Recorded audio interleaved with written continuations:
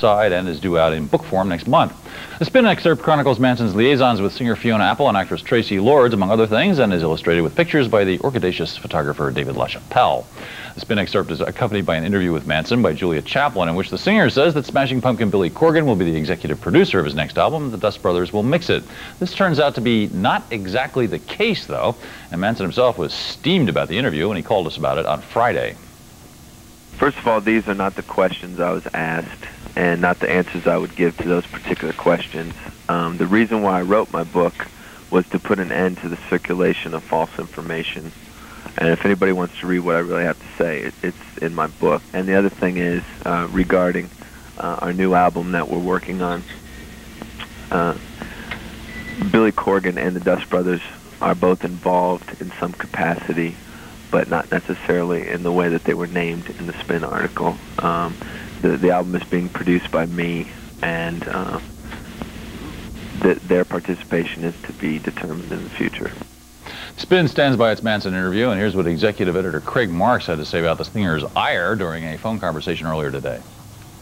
The questions that Julia Chaplin asked Marilyn Manson are the same as the questions that were published in the February issue of Spin with Marilyn on the cover.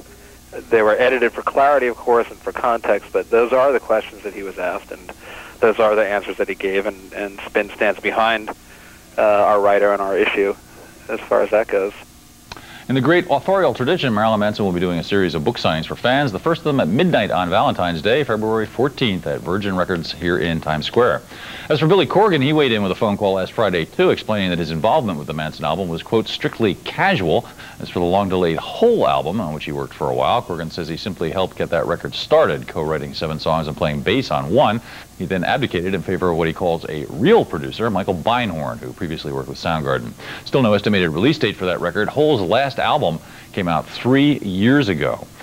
There is, however, a new Smashing Pumpkins album in the pipeline. It's due out in the spring. Corgan says it's very song-oriented and very light, not hard rock. He cites the influence of the rootsy new radio play genre called Americana music, but adds that, quote, we don't have a drummer, and that's been the biggest influence on the record. Carson?